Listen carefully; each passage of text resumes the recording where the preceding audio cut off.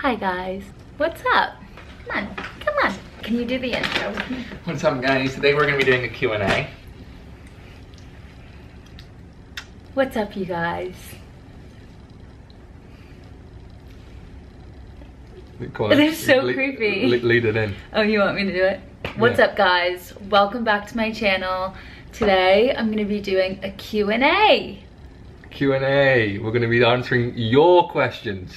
Are you doing it with me? No, I was kind of teasing, but I could do it. You want to answer one question with me? Alright, should I do the intro for you? Yeah. What's up guys? It's Margot here. Hope you guys' week has just been so good so far, and today we're going to be doing a Q&A. Well, when I say we, we're now confused who I am. See, Caroline said you should make Zan do a Q&A. That'd be so fun, LOL. I'll do a Q&A with you. Okay. Let's start it. This is fun. Wait, how about you can do my makeup as we're doing this? Because I was No, gonna do my makeup. no, you don't push it. I'm gonna be doing my makeup as we're doing this. Just something light, just so I don't have a bare face. And we'll just let Zan take the stage. Oh, the reason I'm doing this is because I feel like I haven't talked to you guys and just hung out in a second. I've been doing lots of vlogs. We were just in Miami, and yeah, I've just been out here living life. I feel like a catch-up is needed with my good friends. All right, I got a good question here. If Santori proposed to you right now, what would you say?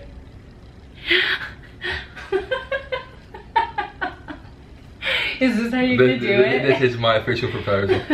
How did Zan shoot his shot? You have to answer the questions, you can't. How did Jan shoot his shot? Listen to the podcast working title and you'll find out all the info about how I did or did not shoot my shot. It was actually more Margot than me. And the episode is called Don't Go to Bed Angry. Check it out. What do you love most about your boyfriend? From Logan These McDonald. questions that you're picking out. Where's your favorite place in the United States that you've traveled to? I would say it is between, I had a really great time with Margot in Niagara Falls, which is just absolutely beautiful. It's not a beautiful, like, okay, I'll go again. It's a great question. I would have to say my favorite place that I've traveled to would probably be Seattle. I thought it was an absolutely incredible city. I also kind of thought it was, in a way, pretty similar to the UK, and I don't really know why I thought that, but it kind of just, of all the US cities that I traveled to, I think that had kind of UK vibes. Because it was rainy. Probably. Seattle is a beautiful city though. I also, I absolutely love New York State, where spent a lot of time there. Oh, Martha's Vineyard. Absolutely love Martha's Vineyard. And then on my list, Arizona. Me too. Montana are the two places I really want to go to. Luke, invite us to your house. Thoughts about hookup culture, especially in your 20s? Curious to hear your thoughts on I this. think, as long as it's, I think everyone's, different strokes for different folks, If that's what you want to do and you're happy and comfortable doing that, then I say do you and go ahead and make it happen. I think as long, whatever situation you're in, romantically, sexually, platonically, whatever, I think as long as you know your intentions when you're going into it, before you're going into it, as it's happening, and you're comfortable with that, and you kind of know your values and what you want, then do whatever makes you happy. I know some people that love hookup culture and they meet a lot of people and they learn a lot about themselves, and it's great for them. And I know people who just don't really care for that, and that's just not their vibe. So I think it's totally different for different people. My boyfriend and I are starting overseas long distance in September. Any tips that you've learned? I love this question, I can answer that. Go for it. I think you kind of mentioned it on the podcast we did, but I think communication, obviously goes without saying when it's like long distance, but I think keeping each other in the loop. Yeah. I think it really helped Margot and I when we had almost like a kind of set time to talk each evening, because it was something to look forward to, and it was like you knew you had each other's like undivided attention. And for me that was kind of easy because I was up until like 3 o'clock in the morning, so it wasn't really like anything else was going on. And I look back now and like I really treasure that, like as much as I wouldn't want to do it again, and like I wish you the best of luck with it. I think you learn so much about each other just from having that constant communication, far more than I think a lot of couples would being together, because you're distracted by other things. Yeah. So I think communication is really great, and yeah, finding a good time to talk each day. Yeah, I think the fact that you only have like verbal communication, or however you choose to communicate, whether that's like texting, FaceTime, Snapchat, a combination of all three, whatever, like you don't, I mean, I feel like that's something that kind of comes naturally. You can try out different things. One, being really open about it. So like if you're not really getting what you need out of just texting someone, or you feel like you want to FaceTime more throughout the day, like just having that open communication, I think helped us.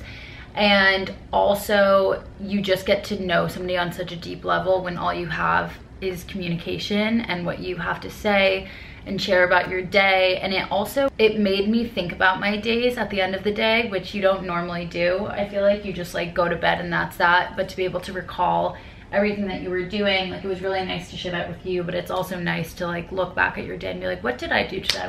How do I want to take that into tomorrow? And it was like especially hard because we were both in like full COVID lockdown. Yeah. So it could be like, literally like I brushed my teeth and like kicked a football in the garden. Yeah. But it was still just really good to almost feel like you were there with that person. Yeah. Ooh, this is a really interesting question.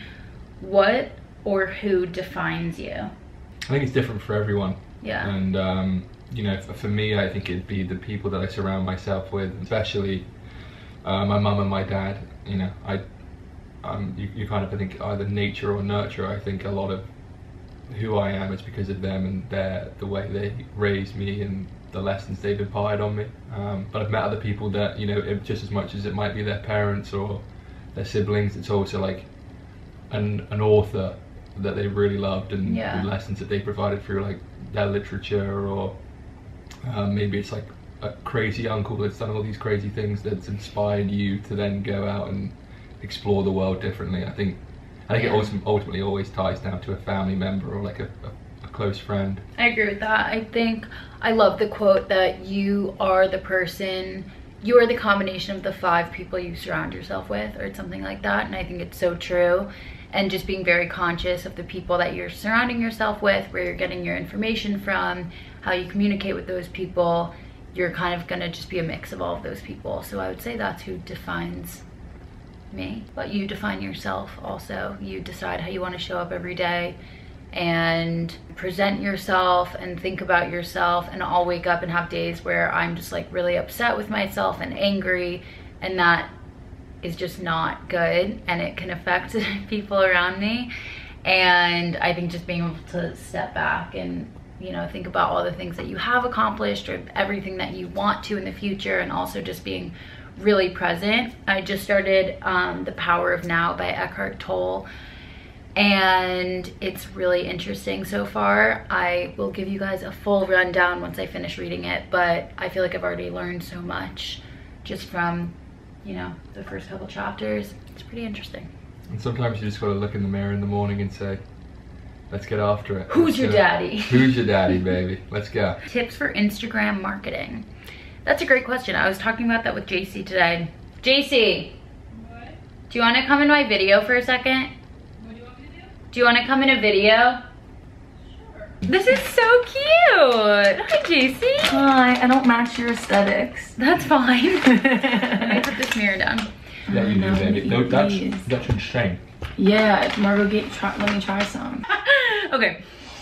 Question that I wanted to call you in for is tips for Instagram marketing, which like I want to kind of merge it more into what we were talking about this morning, because I thought it was really interesting what you were talking about with this like middle ground. We were talking about how like there's the if you're looking at like the 2 polar opposites on social media right now, it's like super aesthetic, vibey, like Pinterest goals, whatever. And then the other side is sharing like every part of your life and like just being super vulnerable and open and like raw, unedited, whatever. And JC brought up this really interesting point that there's this middle ground that like is, I don't know, I want you to elaborate on it because I thought it was really interesting. Well, I just think that a lot of, Okay, what I was basically saying is a lot of people on TikTok and in social media are really over that extremely edited aesthetic with everything going on in the body positivity movement and with the rise of like unfiltered creators. So I was like, damn, like I don't know how comfortable I feel sharing like everything in my life, but if I'm over editing things, I just don't think there's like that entertainment value as much anymore. So I think there's like a healthy middle where you're really open and vulnerable about something that you feel either passionate about or you feel like an expert in, where like then you could be open and people can learn, and that's that engaging content which is real, but you don't have to share everything in your life. At what point do you just stop watching that and living your life? Like if you're just watching somebody living their life, like every second of their lives, then how is that different from you just putting down your phone and just living your own life?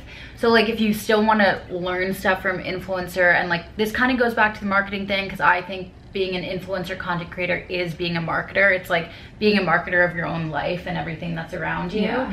And granted, I also have a marketing position for a company, so I kind of see both sides of it, where like you have to pick your positioning and the most important and valuable parts of either yourself or your company to share. I think it's good when either your career or your interest or your hobby or whatever revolves around anything, whether like for us it's the internet and social media, or if it's sports, whatever it is, to be really critical about it and think about like how much of this is actually real. It's not worth putting so much of your feelings and emotion into something that is just completely out of your control. Unpopular opinions. I hate being in the grocery store and someone's just like slowly like looking at everything and then like blocking. That's you.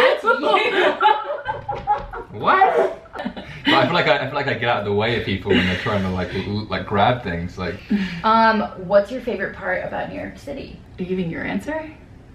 I'm thinking. I think that there's a reason to be productive and get stuff done, because there's always stuff that you're gonna want to do, and that's also why I loved London. Like we were there for 3-4 months doing stuff every millisecond of the day, and there was still so much that we wanted to do by the time that we left. And I feel the same way about New York, where like I have a reason to be really productive during the day and finish my work so that I can go out and enjoy, even if it's just walking around, seeing new sights, going to different parts of the city.